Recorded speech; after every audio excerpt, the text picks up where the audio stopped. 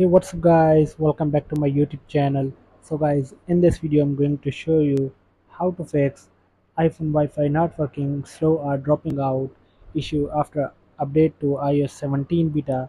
So guys, let's get started this video without wasting any time. So guys, first of all, disable VPN or delete VPN profiles.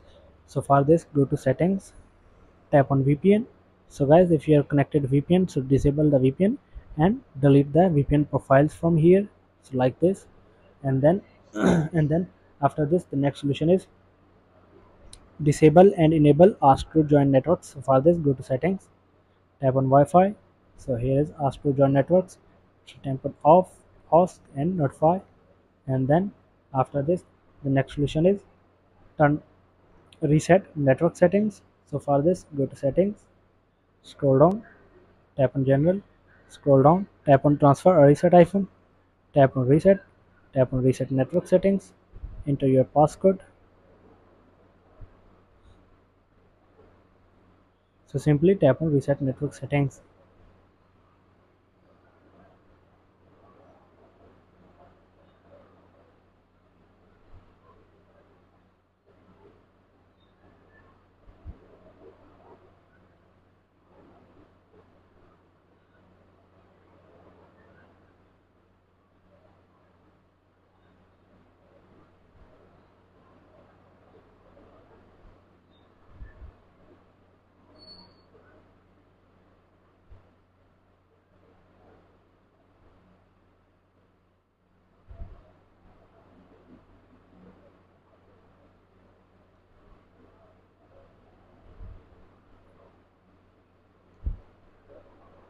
Upon lock screen here,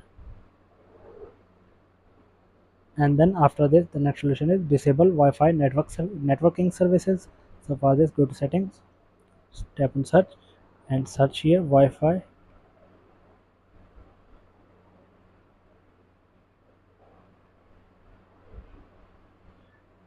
Sorry. And then after this, the next solution is update your iPhone to the stable version or downgrade to iOS 16 update. So guys, here are the some simple solutions to fix this issue. So guys, thanks for watching this video. Please like, share and subscribe. Thank you guys, see you in the next video. Thank you.